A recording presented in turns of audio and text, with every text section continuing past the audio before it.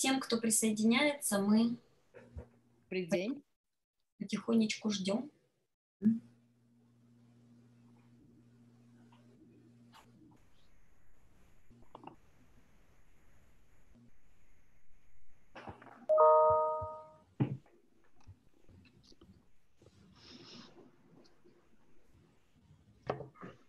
А кто из каких штатов? Можно спросить? Миссисипи. Флорида. Да. Очень северная Каролина. Элеонора, здравствуйте. Это Кори Андерсон. Здравствуйте, здравствуйте. Как здорово вас видеть. Фантастика, да. Это моя первая русская преподавательница. А теперь мы коллеги. Пенсильвания. Очень трогательно. There's more people.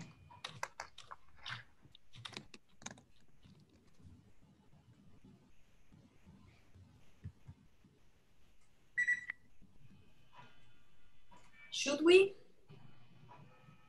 Да, я думаю, что можно начинать.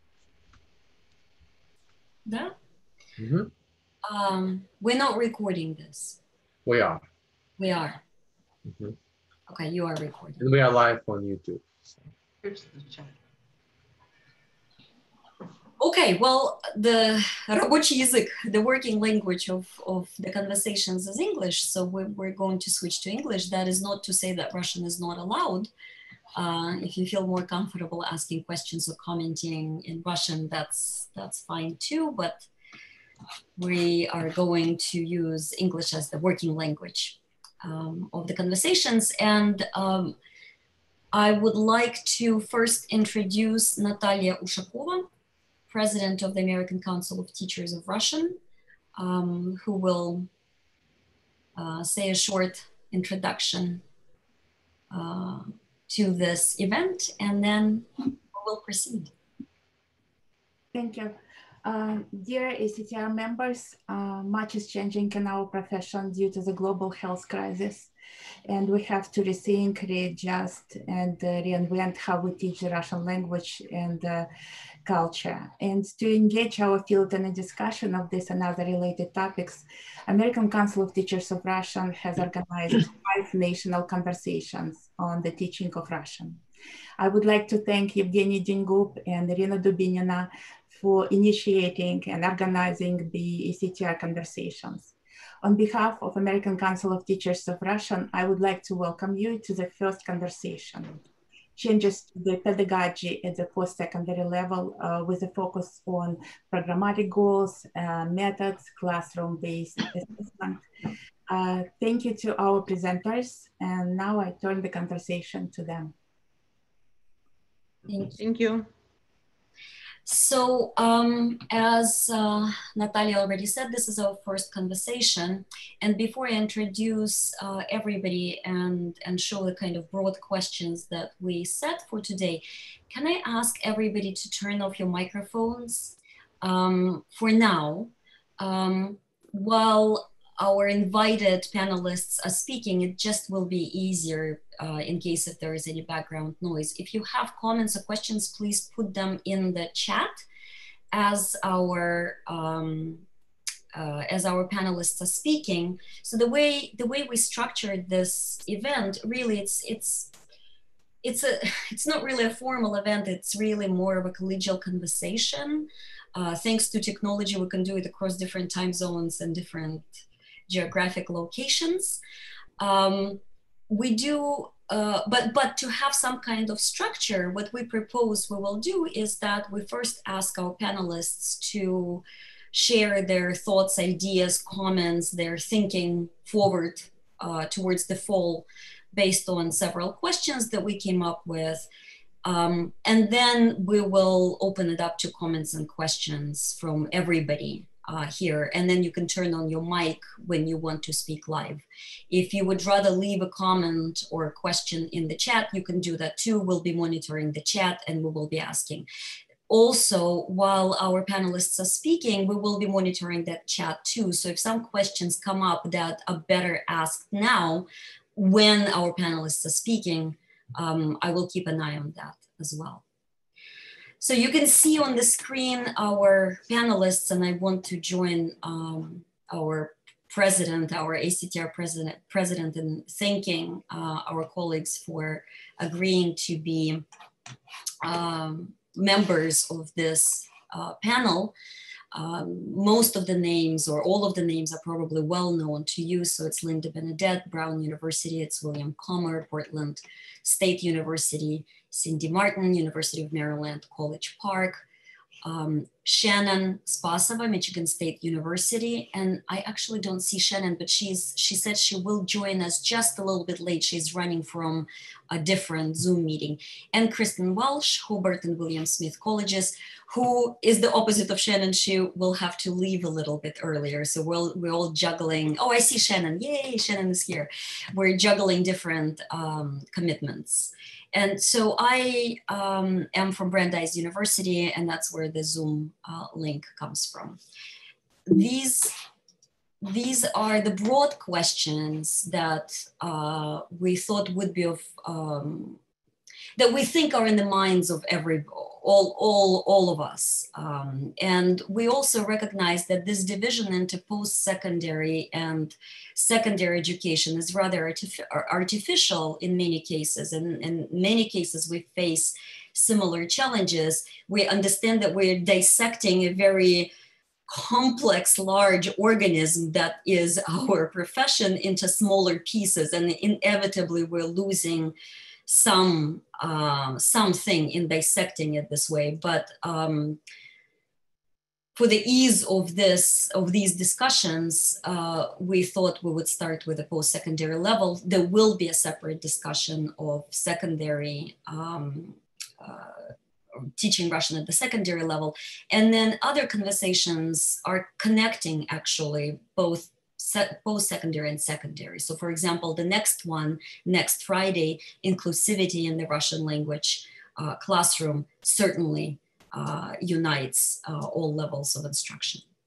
So for today's conversation, our first conversation, we will hear from our experts on the panel, and we will hear from you, all of the participants, on these questions. So what should learning outcomes be in the new changed environment in which we will be teaching, whether it's online or some idea of hybrid? How should we approach assessing students? So how do we show to students and to ourselves that they reached the goals that we set for them? This probably is a more pressing question for the beginning level of instruction. I don't know, I may be speaking for myself only, but I suspect that many of you will share with me the concern for the first level that is greater than a concern for the third or the fourth year of language study. And then the large question of what should we do in the classroom to achieve this goal? What specific things we need to do in the classroom? So we're studying, I will stop sharing. This is just to show you what broad questions we have in mind. I will stop sharing now so that we have the screen with all the faces there. And so with regard to the first question, I'm going to ask Cindy to start, if you don't mind, Cindy. And then panelists, please add, comment as you feel is necessary, and I will try to keep us on time moving through this conversation.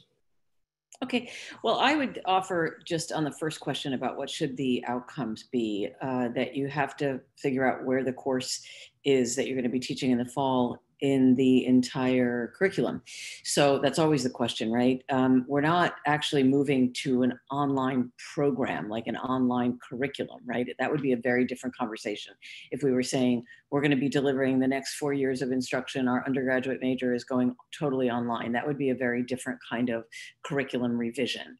This is saying, we're in this extraordinary situation. We have this one semester, maybe a little bit more, but we're not rethinking the whole curriculum for an online delivery forever. And so I think a lot of the lessons that we'll learn from doing online for a semester or two will then be easily incorporated into making some of our face-to-face classes more efficient, in fact. But that would be my first question, is where does the course that you're teaching fit into what's coming next. So if it is a first year course, it's going to look very different than if you have a fourth year or an advanced course or a conversation course or a readings course or a writing course or whatever it is. So I think that would be the starting point for me, is to say, how can you think about what you can maximize in using this online environment in this short time frame that will then feed into the next semester, and then how will that next semester look different? So maybe we prioritize different modes, maybe we do different things in the fall semester, planning at the same time what's going to happen in the spring semester. So I'll stop with that just as a starting point to think about how to set outcomes. They're not going to be exactly the same as they would be if we were in our traditional modes. Maybe that's a good thing. And Cindy, just a quick request from the participants. When you talk, this seems like your computer is shaking. Yeah, okay. I got to get it on a stable. There we go. Okay, that should be better. Okay.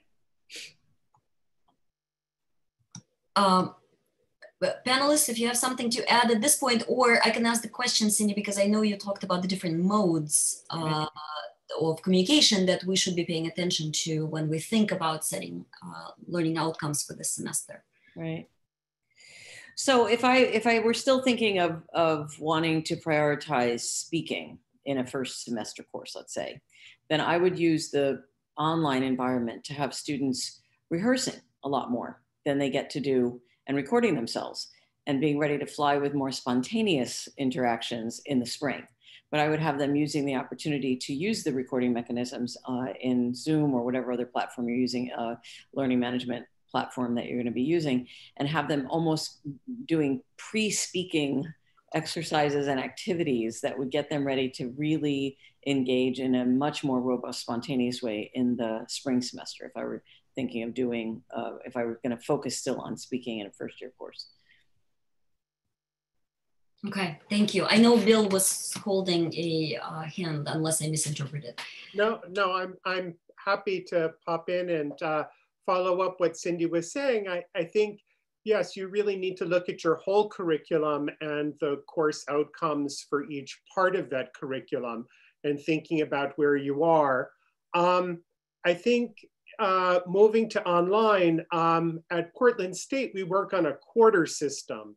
So when most folks on semester systems and last spring, it was just the second half of your spring semester that got moved to the online platform or remote.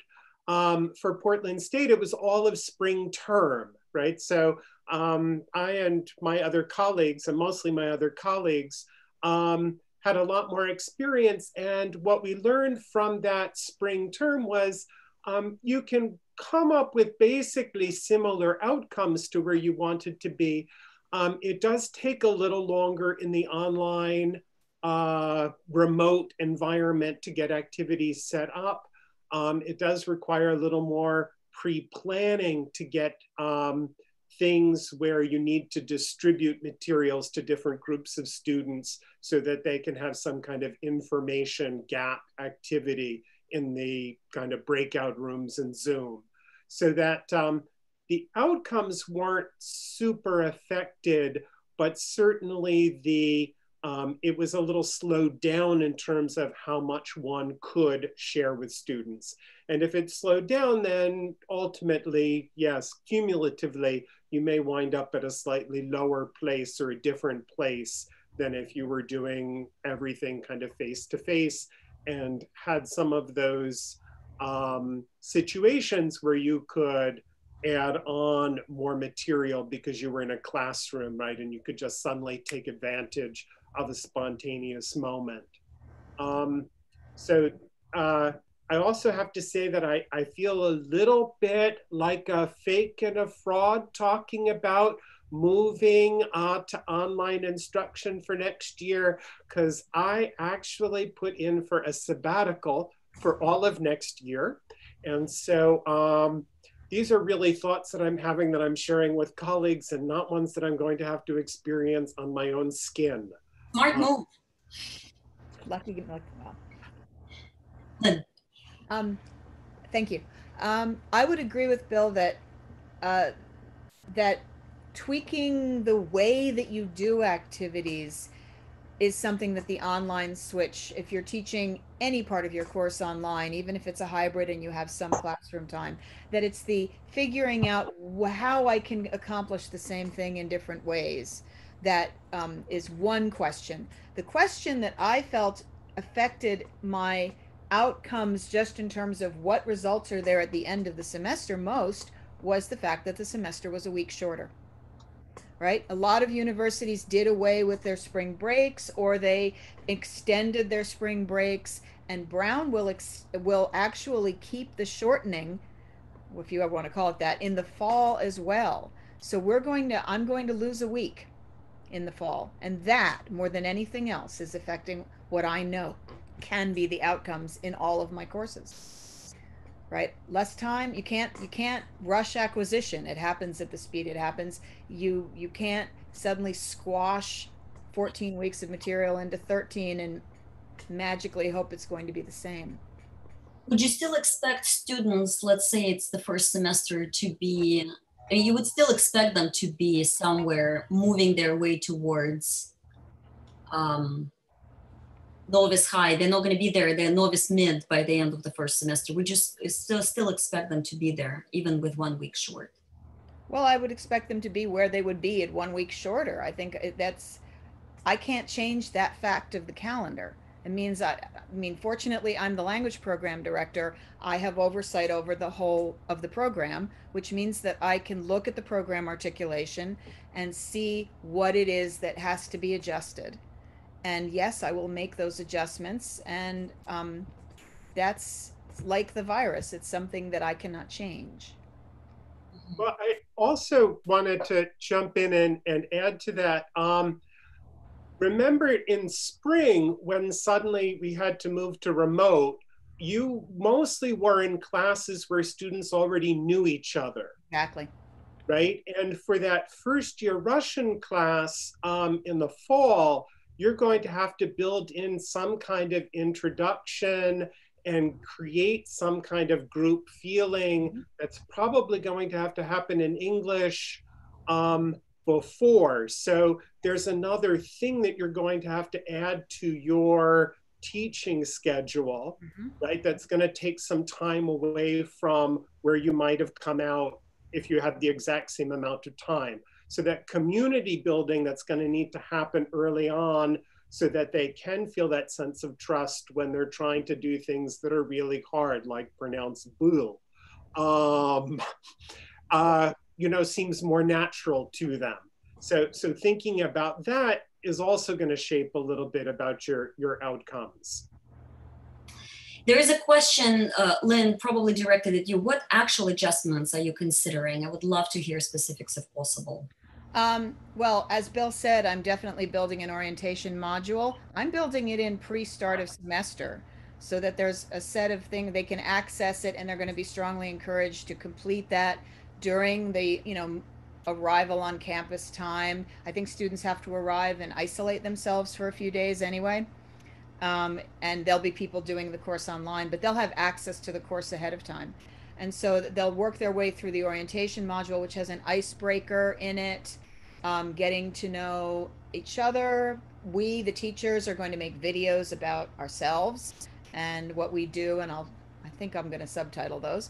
And then also there'll be a chance for the students to meet each other in some kind of discussion format or video discussion format, short videos. And Shannon is probably a better place than I am to talk about the technology of that. But that will happen. And then normally, fortunately, in first year, we normally cover 4 lessons of our book. And then we usually have time to do a little something extra. The little something extra is just going to go out the window. And so the first year will probably be okay. It's the intensive course in the spring/summer that will lose a lot of time. The first year and second year, I think it will actually be okay. I have a comment about that, some specific adjustments, actually. So I've taught a couple of online courses in the summer for our summer sessions for a while now, not first year. But actually, one of the major advantages of this format is you can have students more engaged more of the time of the instructional hour, working individually and preparing to then come into the group.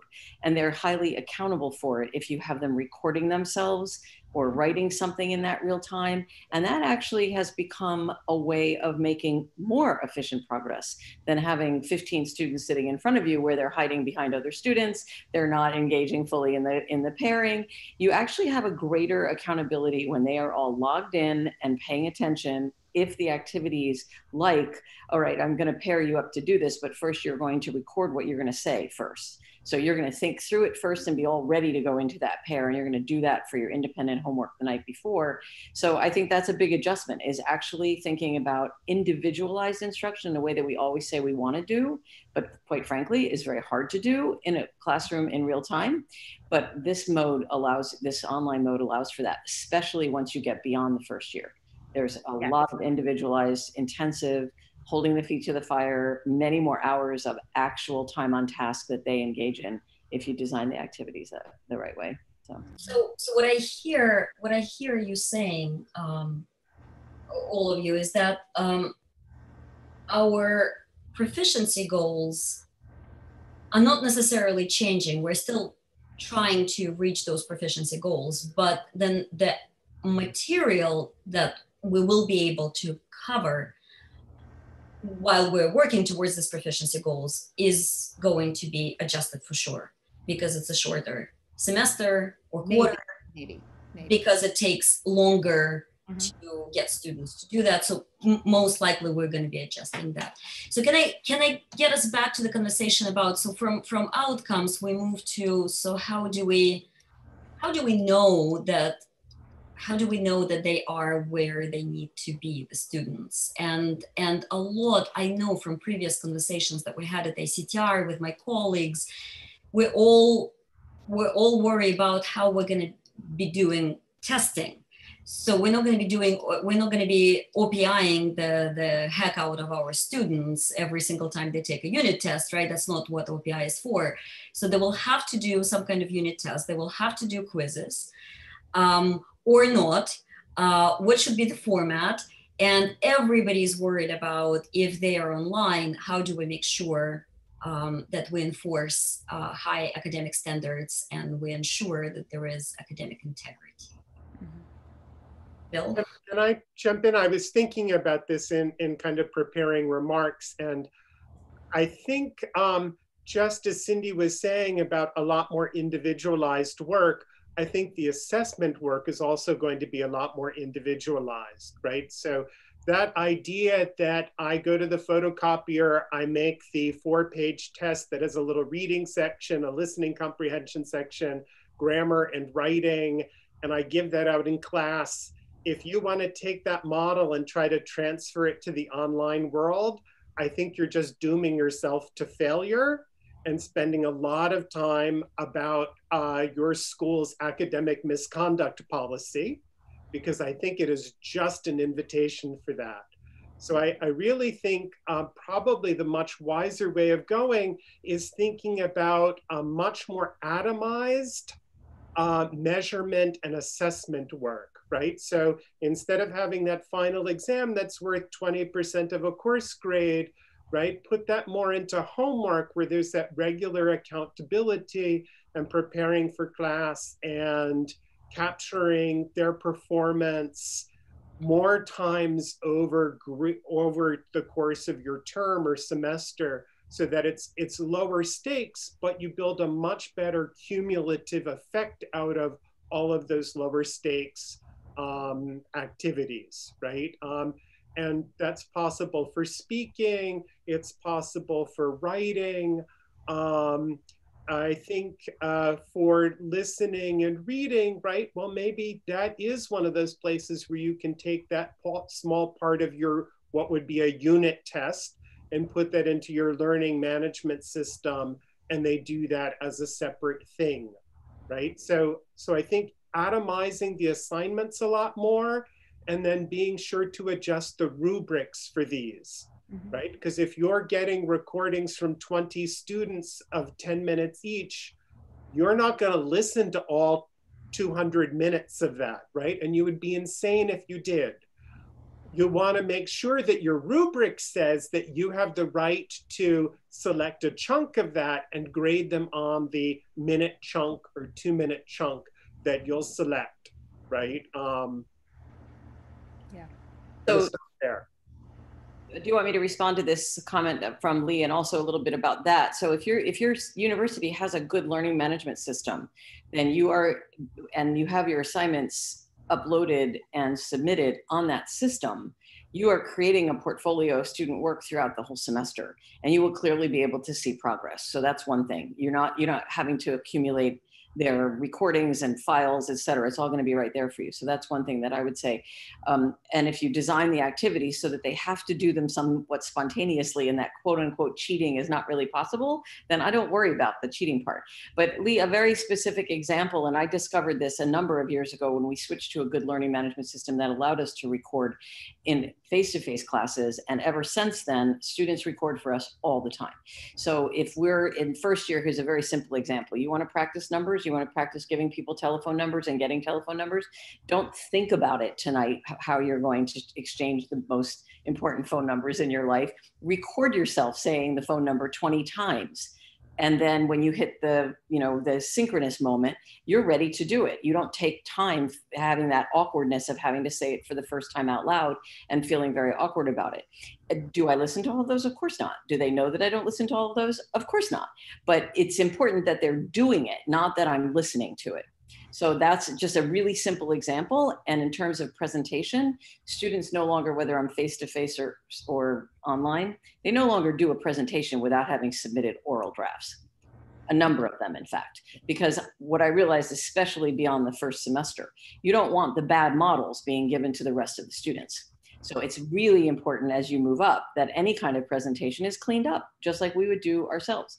So there's no more coming to class and spontaneously delivering the error-laden presentation. After all, it's presentational mode.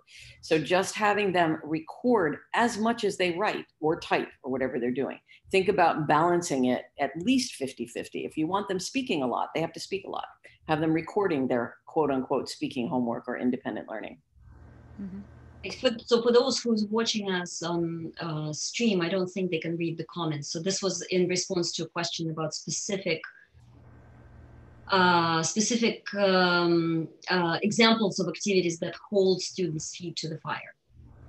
And I know going back to what Bill was saying about itemizing assessment and counting certain activities of normal coursework as higher than before.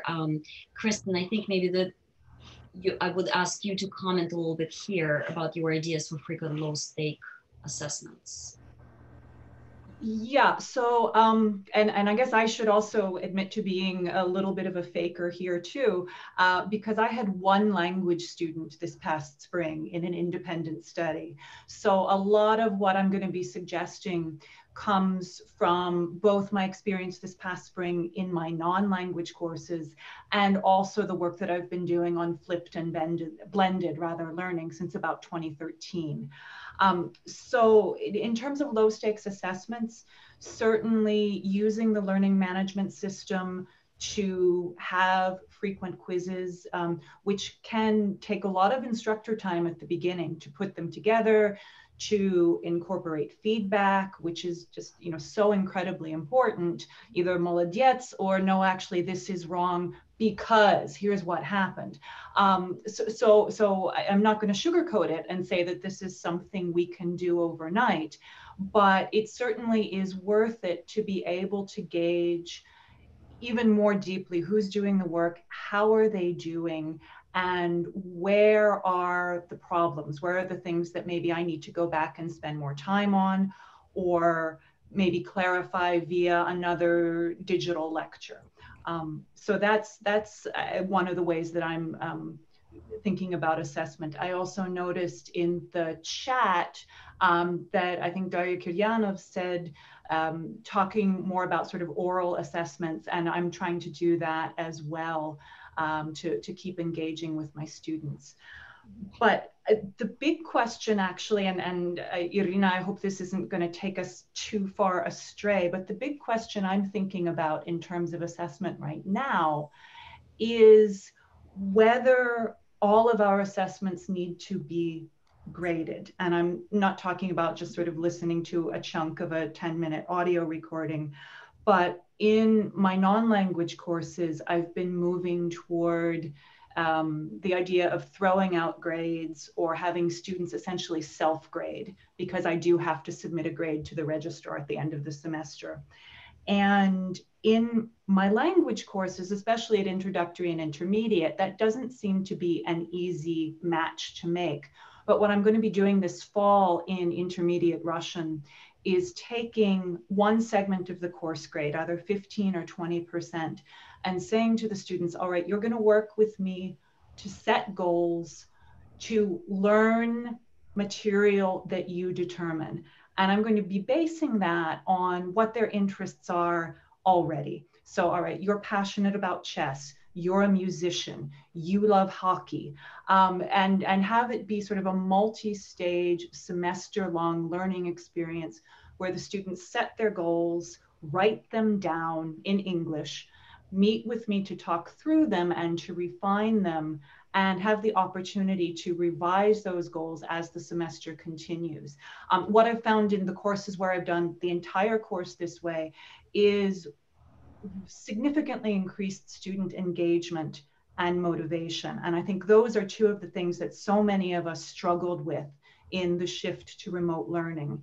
And so I think even though there's some risk, and again, instructor time investment is significant, the payoff has been, for me, transformative.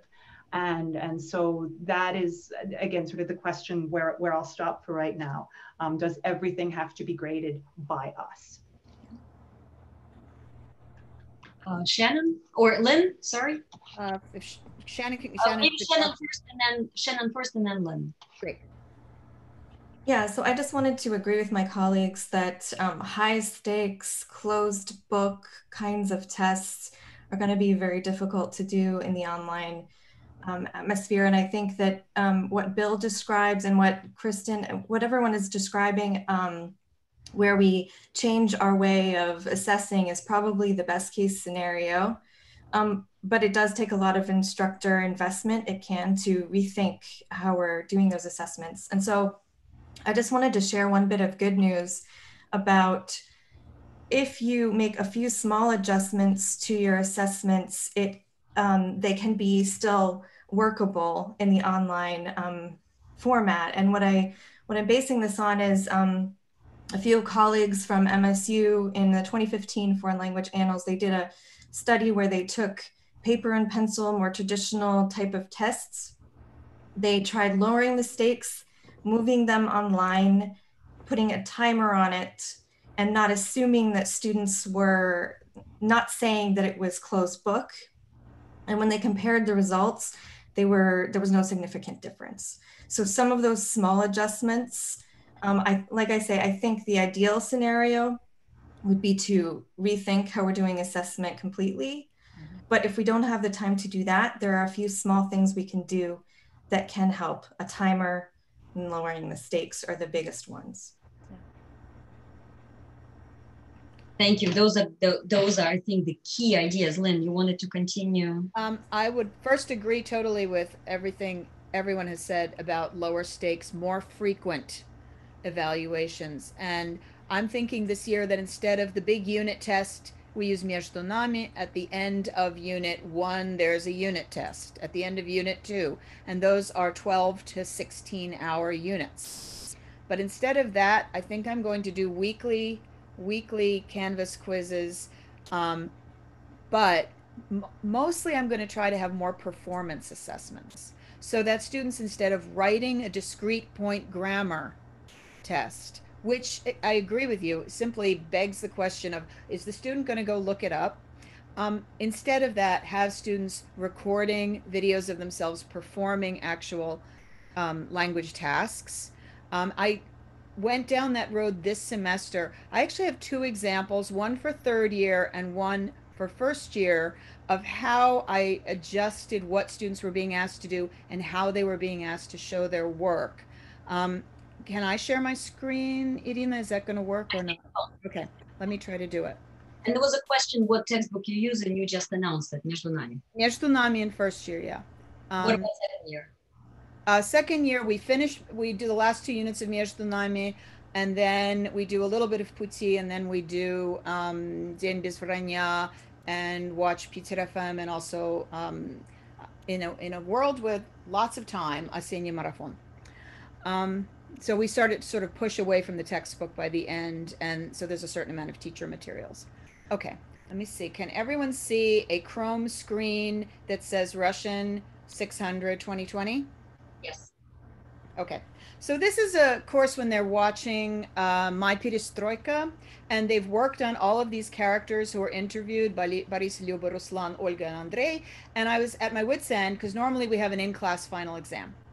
And I put some of the things from the final into other kinds of tasks they had to do. They had oral presentations that they recorded and that they submitted drafts for in advance. But I needed them to do an essay. I wanted it to be open book because I have done open book take-homes in this course before, but I also wanted to get them to think about what words they were using and why they were using them. So I tried to be very specific in the instructions. They had to write about one of the interviewees. I gave them the audience, a heritage speaker of Russian who has not seen the film and knows very little about Soviet life. So they had a sense of who they were writing for. They had a set of prompts. О биографии человека. Не забудьте рассказать о контексте его биографии. So we actually did some readings on что такое перестройка, что такое застой. They had to incorporate that information. The rubric graded them on it. Какие у этого человека самые интересные для вас мнения? So they had this, and then they had a set of language terms that I was going to be paying close attention to. Not just, but, you know, which cultural or historical phenomena would your character talk about that your reader may not know? And then these language issues were very important to me. And then there was scoring, explaining about what an excellent essay would do. That's question one. The way that I kept them from using the dictionary to go mad with it was I had question two. Question two says that any glosses for vocabulary you looked up for your first essay have to be glossed here. You must boldface or color them in the original essay in number one, and then you must do this. Улыбаться, улыбнуться, кому, to smile. And it says quite clearly why I'm doing it. This is to keep you from using a, it says in the question, it's to keep you from using Google Translate or something like that willy-nilly to write your essay for you. And they were really good about doing this. The students in the second year course had to write a similar essay about День без вранья. And I forgot that I needed to put this type of question in there for them, and we had a whole bunch of academic code issues. But this, the third year students absolutely hewed to what I asked them to do. Because they had a way to look up words, they were allowed, I might in retrospect have given them 10 instead of 5, but they did it as I requested. And then the student who was excellent, she was really excellent. The student who had the greatest number of problems was the student who did that thing that people sometimes do in their English language essays, where the essay consists of quotes from the book you're supposed to be writing about, but there's no ideas stringing them together. Well, he kind of wrote the same way he would have written an essay in English. But I knew that he was using the vocabulary that he was supposed to be using. The other example, and I can pause here or I can just show the other example of how to move a classroom activity in a way that gets you. Please do. Okay, so on a first year class, they had an info gap activity from the book. It's 3.9 задание 6a, and they have an info gap activity where they're working on who plays what sports. They have to put a team together. And I gave them an образец for what sort of questions they needed to ask each other. And then I also gave separate assignments to each student doing the activity so that Everyone who was playing an American, who had the info about the American students, got this assignment, and everyone who was playing one of the Russian students got that assignment. So they had to do an info gap activity, and they had information. Normally I would have passed those out on cards during class. They made their own Zoom meetings. They had to do it on a Tuesday. They didn't have to do it at any set time. They loved this. I did it to set up some way of dealing with the time zone problem that many of them had, because the class was at 9 in the morning on Tuesdays. They found it gave them what they were missing, a chance to talk to their friends. And I've opened the videos not to watch them all the way through. I watched a little bit of each one. They talked for an hour in Russian, doing the activities. Now, the fact that they were able to do that had to do with the fact that their textbook, which I'm about to just bring up quickly, it's very detailed. The task is laid out in a lot of detail, so that when I'm asking them to do this activity, I know that they have the scaffolding they need, they have the obrazцы written down, plus I recorded them, and they have all the infrastructure in place to allow them to work in synchronous pairs outside of class time to complete it. And then they just submitted it, and it went into their daily participation score. It wasn't a high stakes grade at all. And I'll stop here. So I anticipate a question. Was there a grade assigned to this, or was this credit, no credit? If you did it, you got your... It was part of the daily participation score. So they were graded exactly as they would be for coming to class and participating actively. So no, it was not a high stakes grade at all. And I think that was yet another reason why the students appreciated it. And they were happy. I thought they were going to find this onerous. And I was amazed at I had a conversation with them at the end of the semester, and then I read the evaluations, and they're like, we really liked Asynchronous Tuesday. And that was true. And I did it in second year as well, where there was, and regular track first year. And they all thought it was fabulous. That assignment was from intensive first year, where we were, you know, that was maybe March 31st when they did that activity. So you actually moved us with this example to, you know, trying to keep a little structure here, to actually discussing the approaches that we can use in the classroom, kind of big strategies, maybe with some specific examples. One of the points that already came up in our conversation is that there are some things that we can actually do better if we teach online / in some kind of blended environment than we did in the classroom. So Cynthia said individualization, for example, or this kind of activity where they would be more engaged in doing a task than they would be if they were in class. Mm-hmm. So let's just continue along this and maybe come back to Cindy, maybe come back to you. Let's just think about what we can do in the classroom to achieve the goals, to get them at different levels to speak as much as they can, engage with the material as much as they can. What do we gain? What do we lose? What happens to proficiency orientation of our classrooms in an online / blended classroom? There was a question like, is it possible to wear masks and sit far away from everybody and still do proficiency orientation? So let's hear your thoughts. Did you say you wanted to hear my thoughts on some of that? Well, the idea of motivating students and getting them to engage in what I would call are strategies of good language learners, not just the language itself, because you're wanting, especially at the beginning, this is true at all levels, you want to encourage them not just to learn Russian, but to learn to be good learners, right? And so when you do things like find topics that they're particularly interested in and have individualized work on topics, either in small groups or individually, where they're working to learn to engage with the Russian language in an area that interests them in their real life, not just what's coming out of our textbook or in our classroom. I think that's one of the really transformative things that can happen. And actually there's less work for you when you set it up. They're all doing their individual things. You're providing feedback, but you're not quote unquote teaching. You're setting them up to engage with the language. So this works at all levels, I think. I know our first and second year have students working on different projects as well. And I think that the question about whether you can perhaps be more engaged online than face-to-face if you have to be in a mask and 6 feet apart from each other, I think is a good one. I think actually you could be more engaged online doing what we're doing right now.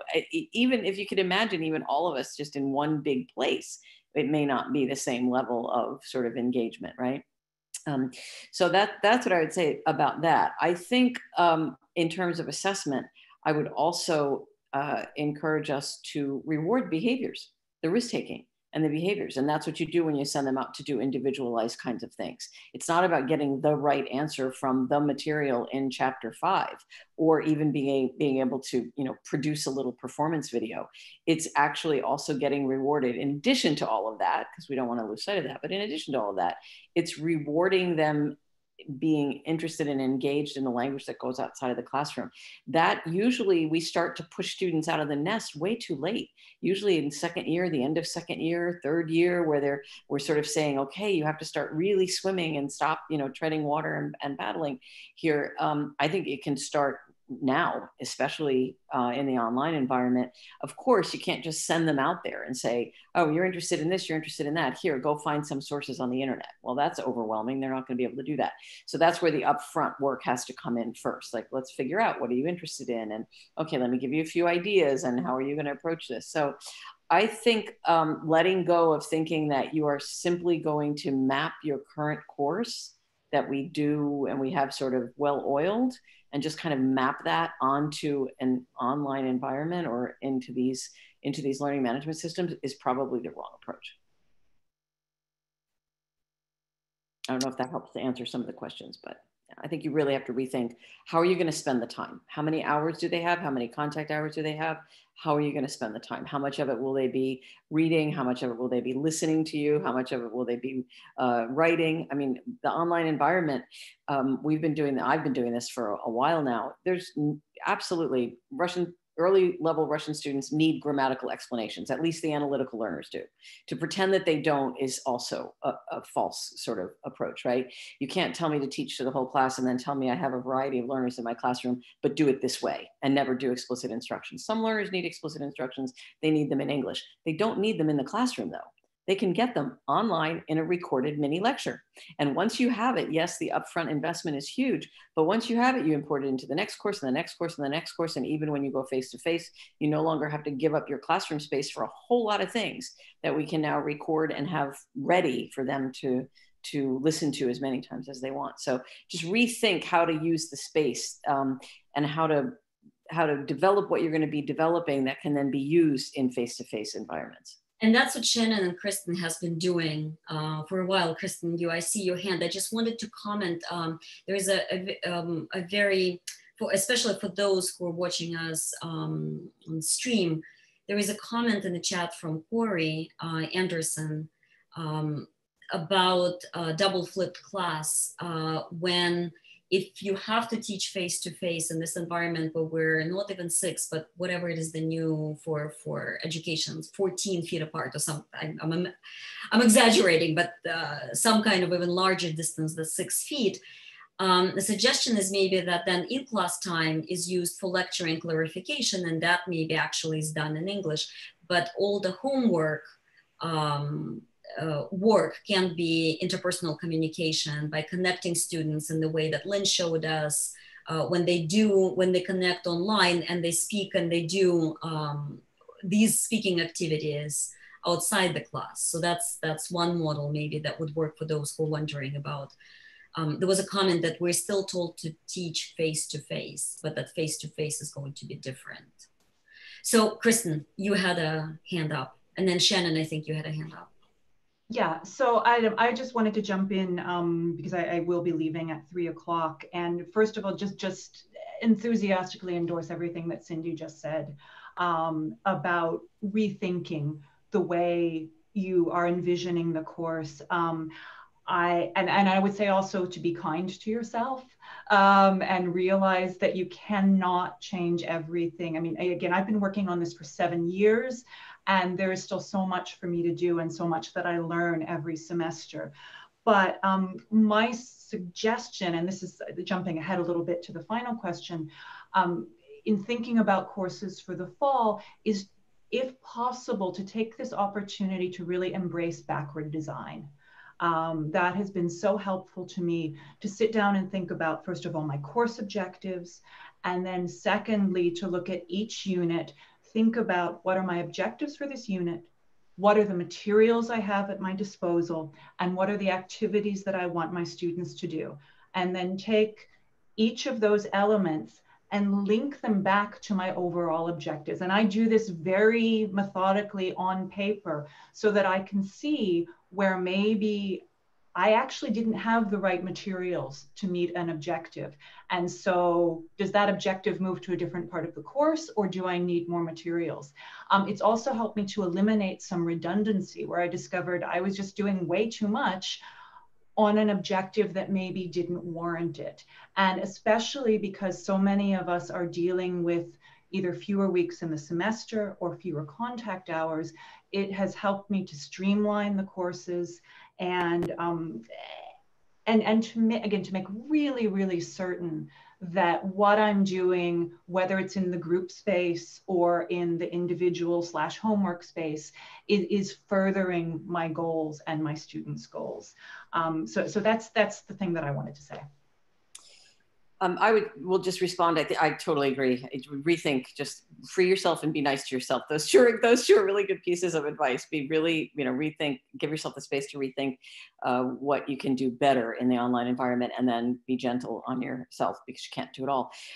There was a question here from Svetlana about the participation grade. So I will give credit for this idea to a participant that was in a workshop once who came up. Can I read it, Cindy? Hold on just a second. Can I read it? So the question is, we have to rethink participation effort rather than grade participation effort rather than attendance, whether in person or online. Our attendance and participation is usually 10%, and Svetlana is speaking for BU. According to my institution letter, we're not counting in-person attendance as a part of the grading. Do you think we should get rid of this 10% from the syllabus, or should it still say, but we implement attendance participation with new measures, and what could these new measures be? Okay. So why do we want participation? Because we assume that if you participate, you grow, that your language grows. So why aren't we grading growth instead of participation? So this was from a participant that I thought was just brilliant. And she said, we should call it a growth grade, not a participation grade. It's not about showing up and doing the minimum. If you show up and do the minimum, but you're not growing at all, why are you the student who's getting the A? If you show up and are doing the maximum and you still can't get the A because you're not meeting the expectation of some norm perfect score of some sort, why shouldn't you be getting the A? If you're growing, your language is growing by leaps and bounds. So I would say rethink the idea of a quote unquote participation grade and say, if you are participating, you can't help but grow because of the way we'll design the activities. And I am looking for you to show me your growth. And the online environment, like I said, where you're capturing all of the activities and the recordings, et cetera, it would be very easy to justify for them. Look, look at this enormous growth. Look at what you sounded like and looked like and wrote like in September. Look what it looks like now. So it's documentable as well. It's not simply like, I feel like I've grown a lot and I do too as the teacher, so I'll give you a good grade. No, it's documentable. I think Shannon was holding, and then Lynne, you. Mm-hmm. No, I lost my thought, so somebody else can go ahead. Sorry, Lynne. I think that for each of us, I've been looking at the chat, and a lot of people are writing about face-to-face versus hybrid. And one of the things that I think is making all of our experiences so uncertain, at a lot of campuses, it's not entirely clear yet what the format of teaching is going to be. And it's not entirely clear at a lot of campuses that the faculty member gets to choose it. Which, right? Because some people are writing, I'm being pushed to teach face-to-face.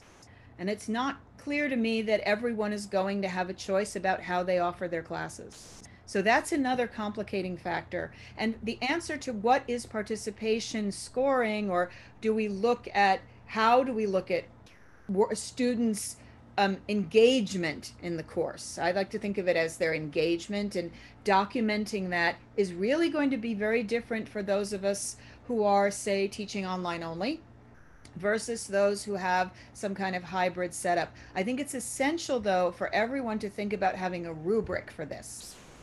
I use a rubric that the students assess their own work every week. And they fill out a form, and there are specific criteria, and they get points for asking questions. They get points for indicating verbally that they've understood or not understood something. So, but this of course is for synchronous classwork. And if you're doing asynchronous work, you may have a different way of assessing it. And I also think another thing that will help with a synchronous online environment is making clear to students at the beginning of the course what good participation is in that environment. I mean, how many of us stare at a TV screen and look a little bit like this? It's very hard not to. That's what we're used to doing when we're staring at a screen. And students really have to be encouraged, both with, not necessarily with sticks, but certainly maybe with carrots, to not fall into that habit.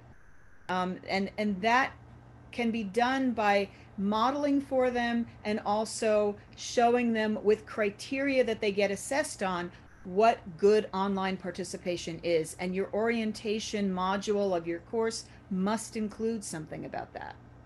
If it's going to be an online. If you would be willing to share this kind of. Yeah, I don't know if I can, I don't know if the chat is set up to allow me to put the file there. It should. Okay, I'll have to go looking for it. I'll put it, it'll go up in a bit. With a recording. Kim also made a comment about this, that this rubric could have, for example, like offer the original ideas or something like this, like there could be several types of parameters that reward the kind of risk-taking behavior that Cindy suggested. Bill? Yeah, I also just want to say a word about thinking about that participation rubric and having some flexibility in there if you are teaching at an institution where resources and access to the internet is not equitably distributed among your students. That became really very obvious when we moved in spring term to the online format, and who actually had good internet, who was sharing that one Wi-Fi connection with 3 other people who were also doing face-to-face meetings online at the same time. And so thinking about that with some flexibility, once again, as Cindy and other people have said, documentation of growth and engagement with material. And maybe that's the way we frame it. And if it needs to be done a little offline or by phone as opposed to in a Zoom chat, we really might want to allow that to be an option for our students as well. And I saw in the chat, what about handwriting? I was going to ask that question. Thank you. I think handwriting is going to take a big hit. And I just think maybe we have to let that go. But you can have them handwriting things and taking pictures on their phone and uploading for you. So they can, yeah, they can be submitting handwritten things as well. The big question is, you know, if going forward, are they only going to have to type things, or are they actually going to have to write? It's hard for me still, maybe it's an age thing, to imagine a world in which you really don't know how to write. You only know how to type. Yeah. So I'm thinking in our curriculum, you're still going to have to know how to write. You're not going to get away with just typing. So, but I think in an online environment, how much time will we spend on it is a big question. Well, one compromise might be that we are okay with students taking a little longer to get the handwriting system down, because because I'm thinking I'm going to have to teach them to type a little bit sooner. Normally typing is something I focus on in second semester. It might have to happen a little sooner, and the proficiency in the handwriting, I may just have to space that out so it takes a little longer.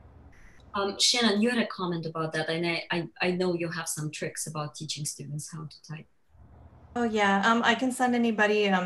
There's a website, senselang.org, where they can do typing lessons, and I usually do it in the middle of the first semester, partly because we've been doing hybrid courses for a long time. And I barely use handwriting myself anymore, if you really think about how often you use it. I do think they still need to learn it, but typing I think is more important now.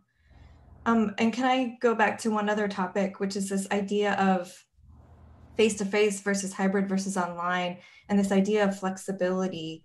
And I maybe selfishly want to tell you what my thoughts are and what I'm going to do and see what people think. But we are going to supposedly be face-to-face. However, we've already had students telling us that there are certain ones of them who are not going to be coming back to campus or may not feel comfortable.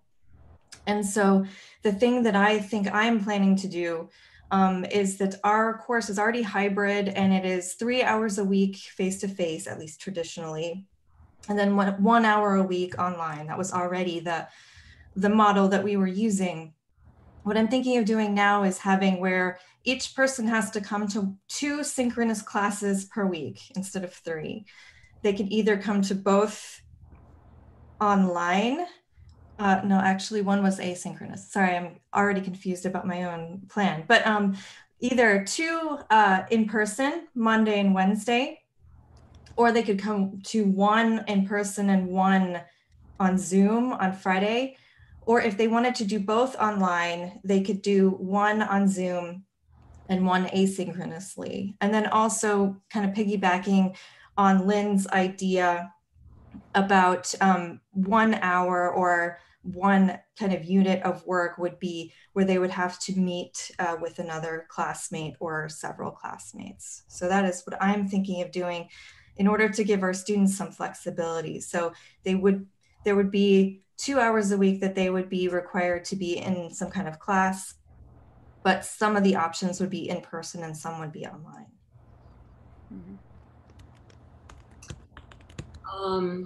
Yeah, and there was a question, Shannon, when you get a chance to confirm that the link is correct. sense-lang.org. I'll put the link in the chat in just a moment.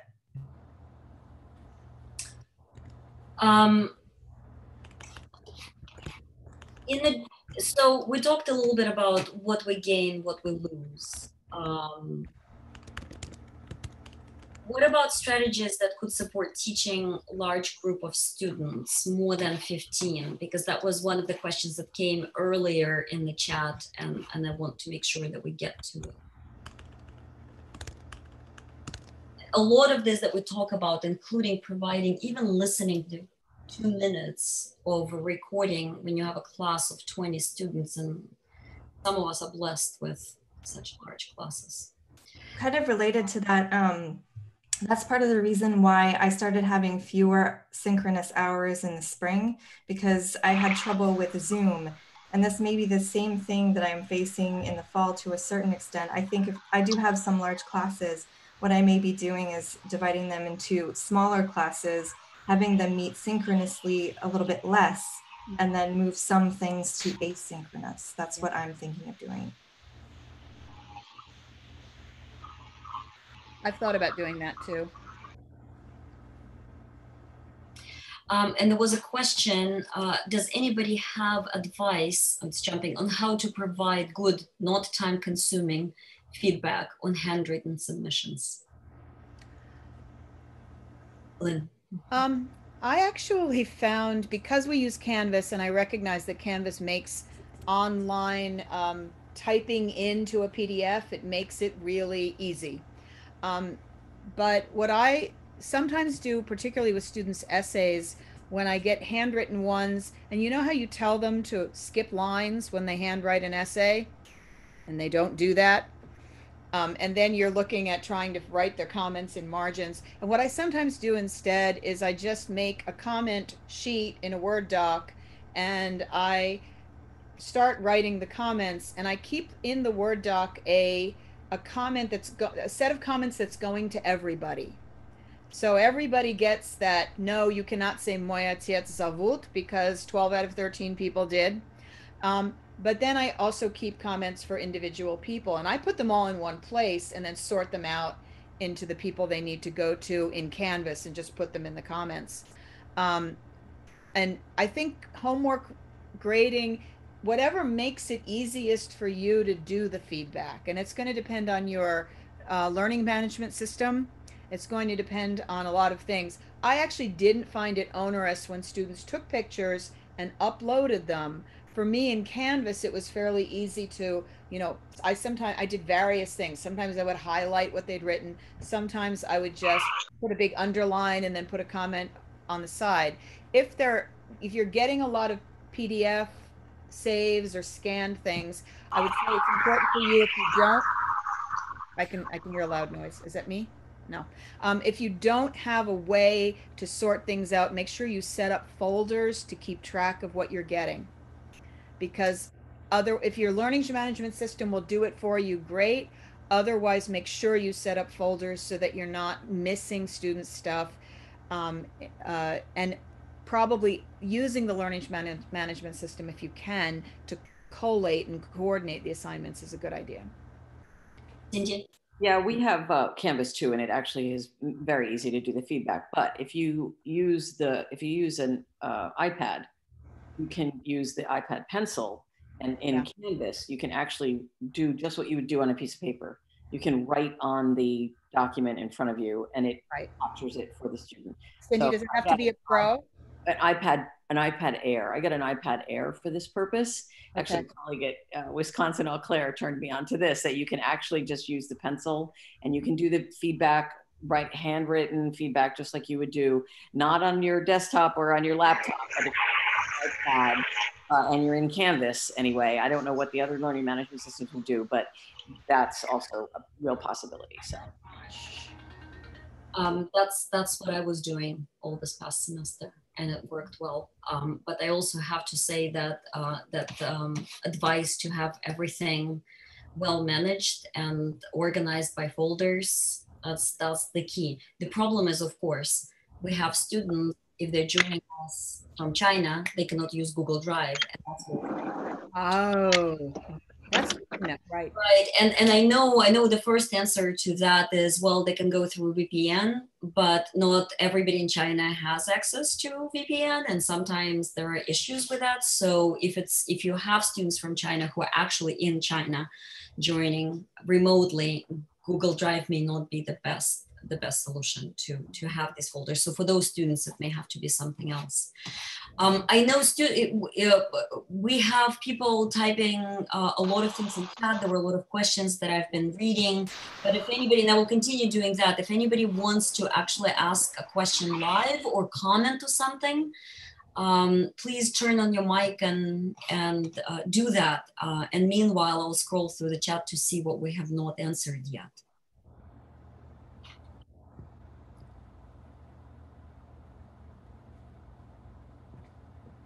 Irina, Hmm? Irina, may I ask? Please, go ahead. Thank you, everyone. It was very interesting. University of Central Florida, ALA. So I want to ask you, Shannon, is it possible for you to explain, because I am kind of confused right now.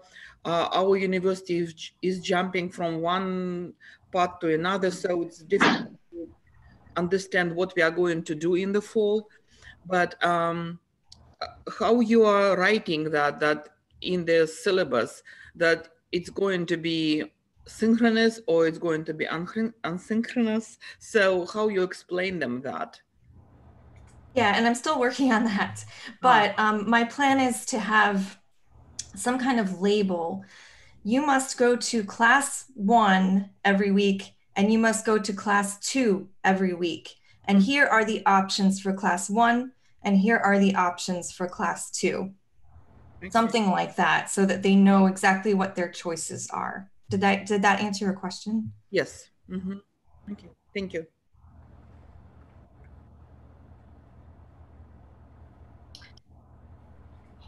There was also a question about, what do you think, while people are turning on their mics and thinking, what do you think about recording each lesson and then having that?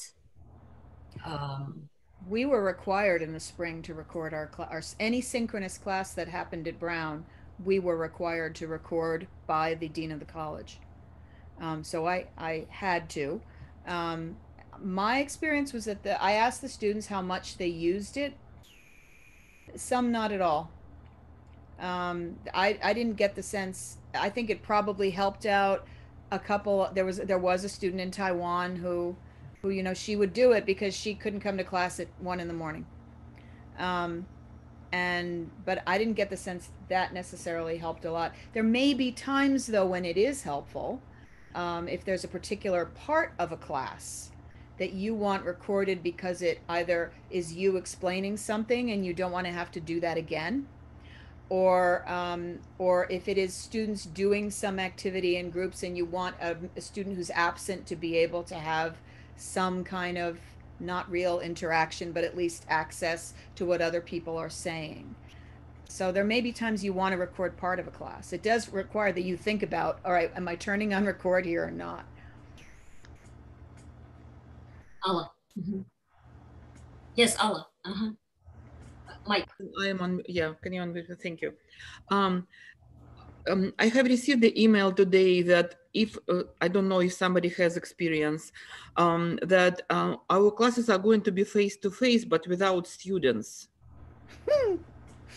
I kind of did not understand what it means. I'm not saying anything about the state of Florida. Yeah. So, did somebody have experience? That's a new one to me, I have to say. No idea. So what is the, so you, the faculty member, are required to be in a classroom without students, but the students are not. No. So it's the same as online. It's online.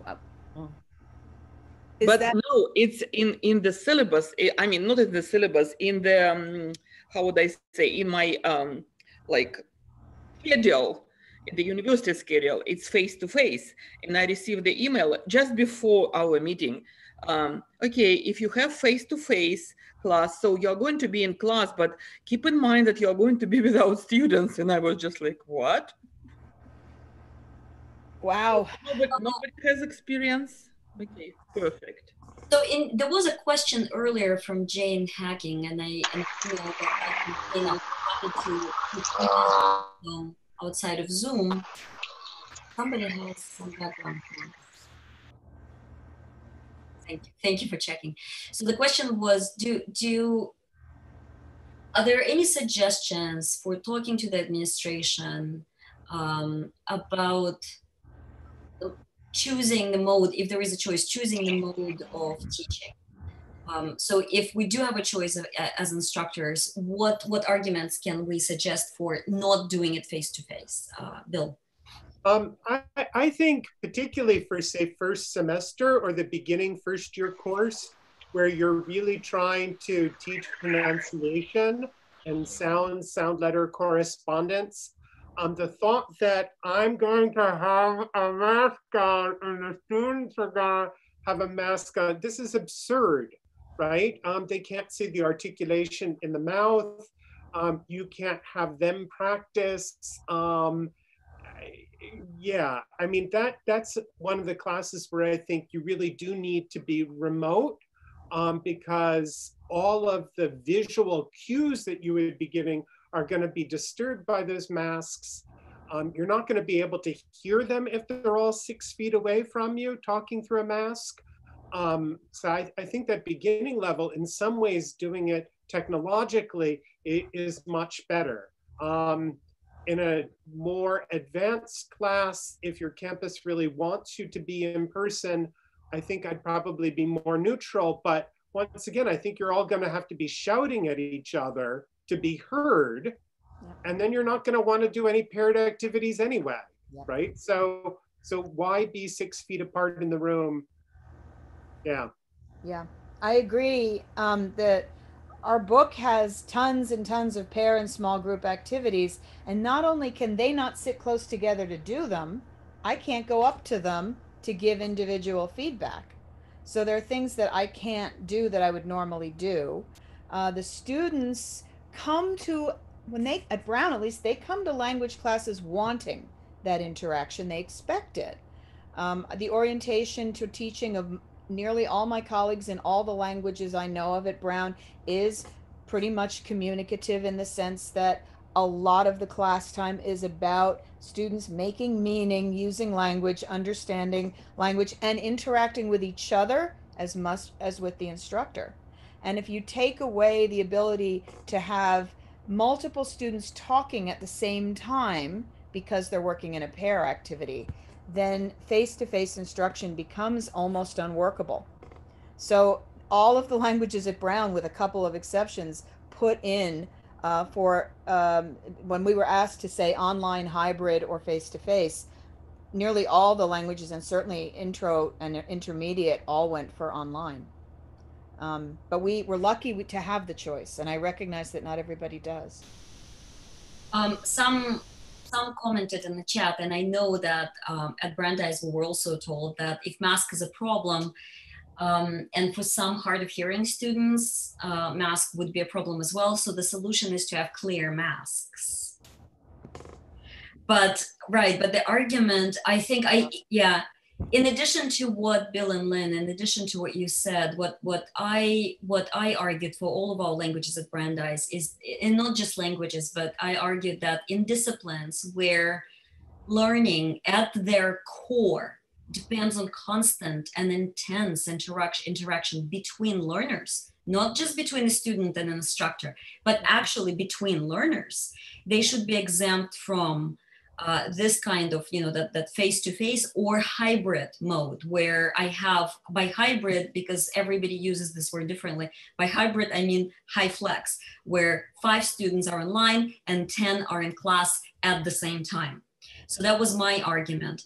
But then again, I want to go back to Corey's comment in the chat about if we're forced to be face-to-face, because that's the decision that is out of our control, it's not a choice, then we have to teach it completely differently. Then in class we speak English, talking about the structures and making clarifications, and we're actually lecturing, and at home they do that interactive work, sort of like what Lynne was showing us with those assignments. That's where they would be doing it then, if there is no choice. I don't know what other people on the panel may think about this.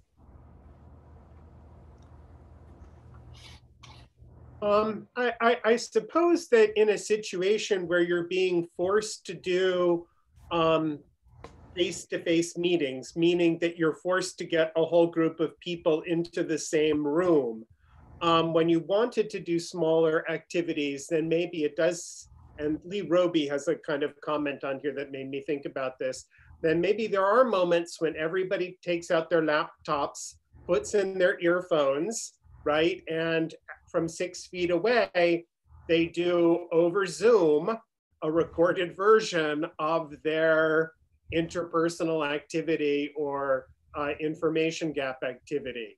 Yeah.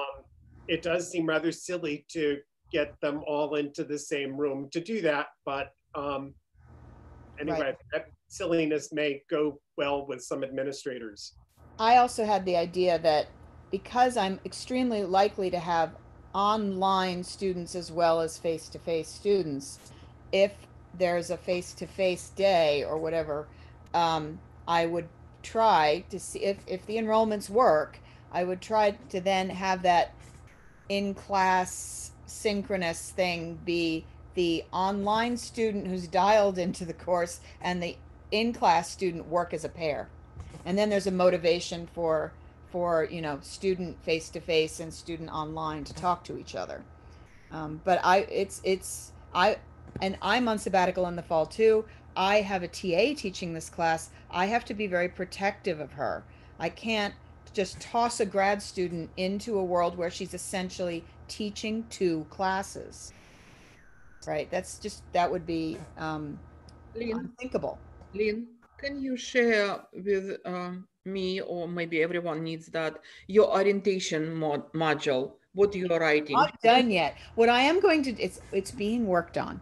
I am going to probably take the Canvas, whatever gets designed, the Canvas course, and I'm going to port it out to the Canvas Commons. So it'll be a Brown Canvas course, but it will go out to, I'll share it publicly. Okay, thank you. Anybody else who wants to ask a question live rather than typing, because we maybe, there is a lot of movement in the chat, so sometimes it's hard to keep track. So if I'm missing somebody's question that we haven't really addressed yet, please ask it live. Can Lee Robbie comment on secondary school teaching in the current climate?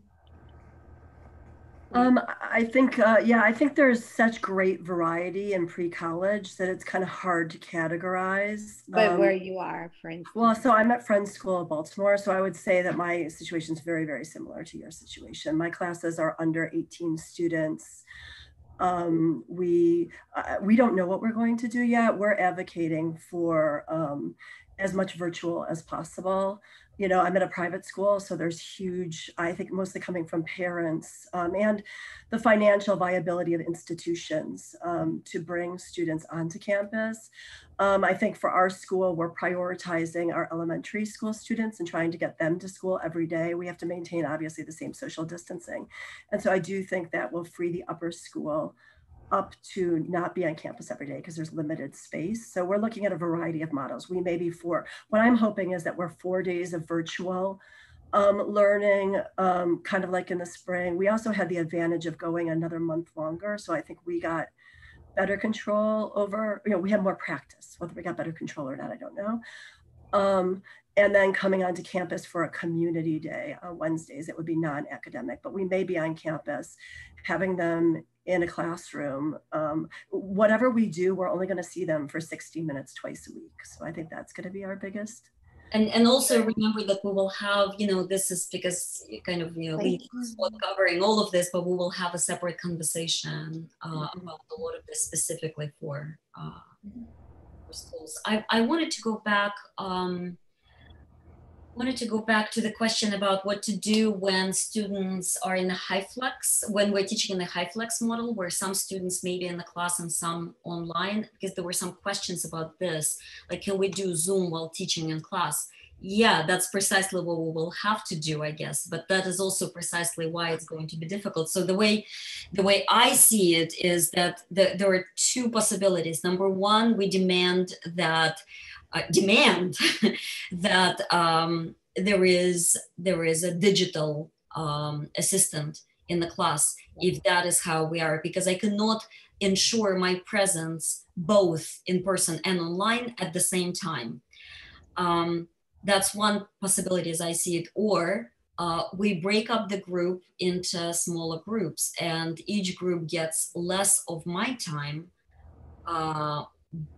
but maybe it's a more intensive time and both groups, or I meet with one group on one day in person and with a different group online on a different day. So I would not do the high flex at all. I would avoid that situation.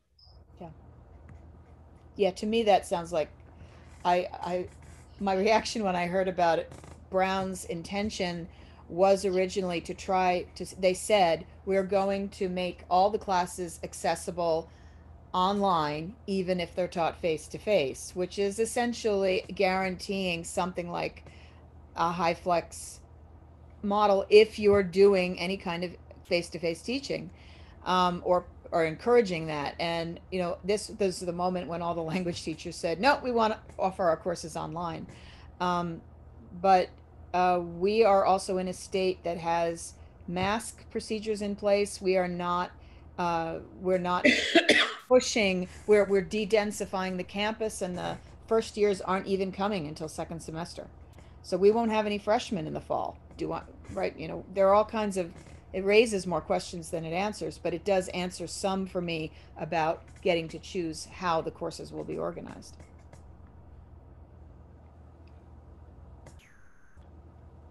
So I think we maybe have a time for one more question, if there is any other question or comment. Can I ask? Please. Yeah. I don't know if you've ever opened any channels for students to speak with each other in Russian, and for us probably to monitor it somehow. Do you do this? Like, I don't know whether it is, yeah, do you make it part of the class rather? Part, the place where they can communicate in Russian with each other and post, I don't know, pictures, do something, discuss something that's interesting for them. And do you oversee it as a teacher or not? Well, you can, if you're using Zoom, you can put them in breakout rooms and you can go in and out of the breakout rooms. It's not during the class, not during the class. Not during the class. Not during the class, no. Well, that's what the example I showed was. It was part of the class. It was conducted asynchronously outside of class time, and they had to do speaking activities. We also have an undergrad assistant who runs Russian language table, and she moved Russian language table to a Zoom conversation weekly, and that continued to get students coming in. That wasn't assessed at all. The asynchronous Tuesday activities, those were assessed as part of the engagement in the class. I was gonna ask something that I just lost. As soon as I opened my mouth, I lost my thought. I could toss in while I'm searching. Oh, sorry, Bill and then Lee. I could toss in another idea. If you want to encourage students to have a space in which they interact with each other outside of class, right, then maybe setting up some kind of Google Doc where you invite all of them to it. You'll have to make it clear whether you're going to peek in or just let them go at it. But that would be one way of creating some kind of community feel, or if there's some kind of online discussion board in your learning management system that you want to turn on, let them go at it. Once again, make it clear whether you're going to pop in to view this or not, and then follow through with that. That might help them be able to also then use things like Google Hangouts if they want to have a virtual study session together, and encourage some more community building. I remembered what I wanted to ask. What about social media, like a closed account on Instagram or Facebook just for the class? Sorry, Cindy. Yeah, that's what I wanted to ask, because yeah, of course, sometimes students, they organize themselves, they make a page for themselves on Facebook. But do you think it's useful to monitor this, to pop in, to correct something or not, or just leave them to a couple of things with, about the mechanism and then about whether or not the feedback is useful. The mechanism, you can, if you have Elms or Canvas or your learning management system allows it, you can organize groups, you can organize two people as a group, and you could organize a Zoom meeting right there, which means when they log in to do the assignment at a certain time, they will be able to access each other in that Zoom meeting. I think it's important, obviously, as William just said, to decide whether you're going to pop in or not. With all feedback, I think you first have to think about what's the point of the feedback and is it going to help them? So I think there are times when you want them to just be sort of trying to spontaneously communicate without that glancing at the teacher thinking, oh, did I just say that right? Oh, did I just do that wrong? Oh, I don't know that word. So I think sometimes you don't want to be in there. And other times it's the targeted feedback that makes a difference, right? So you just have to think about, I think they need space for both. And they have to know right now, the point is I'm giving you the feedback. So when I interrupt you, when I recast, you have to recast after me. Recast is useless if you don't make them repeat it again. But then they have to have space where they can interact. One of the things that I have kind of toyed with, because 2 first semester Russian students are not going to go very far if you turn them into free conversation, right? But if you can pair them with an upper level student, if you have that kind of ability in your program to work with other faculty, to have engagement with another Russian student, to have international students, being able to engage, and we have programs for that, where the actual engagement is meaningful, it's purposeful. Let's get to know one another. Let's talk about our free time activities, give them a topic, give them a purpose for the interaction, not just it's our turn to log on and do what for the next 20 minutes. Talk, I guess, in Russian. We're supposed to speak. I don't know what about. I don't know, right? So just organizing those sessions as well. We're out of time, unfortunately, and I know I didn't get to Lee, who had a comment, and some more questions came in just as we were making, as Cindy, you were speaking, and Katya, you asked the question. So we will save the chat. We will share everything that was shared. I just want, before we end, I want to do two things. First of all, to highlight, if you missed it in chat, Shannon announced a webinar that she will be doing later, not through ACTR. So Shannon will include that in the email that will go out. And I wanted to give a chance to Colleen Lucy to speak a little bit about next week's conversation. Just if you want to say a couple of words, what it is going to be about. Sure.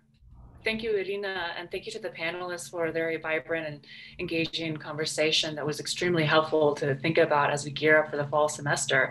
And next week's conversation will likewise deal with some tricky and troubling issues, especially given COVID-19's kind of raging through the Southwest, where I'm located in Arizona, but throughout the nation. Next week's conversation will be devoted to inclusivity in the Russian language classroom. And while we're going to focus on language instruction, our panelists will also bring in practices and insights from the culture classroom and outreach initiatives for students of color. We have 4 wonderful panelists who have agreed to take part.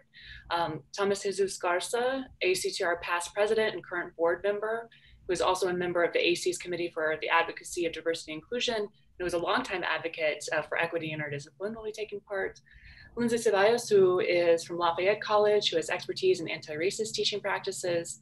Lauren Nelson, who's an instructor at Pritzker College Prep in Chicago, where she teaches Russian language to 11th and 12th graders, so we'll have that perspective as well. And finally, Rachel Stoffer, who teaches courses in Russian and Spanish at James Madison University and Russian courses in the Russian flagship program at Virginia Tech. And she's also, you might know her from her work at ATSEAL, where she's the conference manager. She's published on issues of race and representation, language materials, among other things. And we welcome all of the ACTR panelists who are here today and all of the participants in the conversation to take part. It's a vitally important issue for the future of our profession, and our panelists will talk about some broader issues related to inclusivity and diversity before moving to practical suggestions with some specific teaching practices to make for the classroom, whether it's face-to-face, hybrid, or fully online, or a mixture of both as we gear up for fall 2020. Thanks, Irina. Thank you. Thank you to the panelists. A round of applause in some kind of virtual or real form. Thank you to all the participants, to members and non-members of ACTR. We're, you know, it became kind of a cliche now to say we're all in it together, but we really are. So hopefully our collective mind will help us face what's coming in the fall. Thank you so much for sharing. Thank you, Irina. We'll see you next Friday.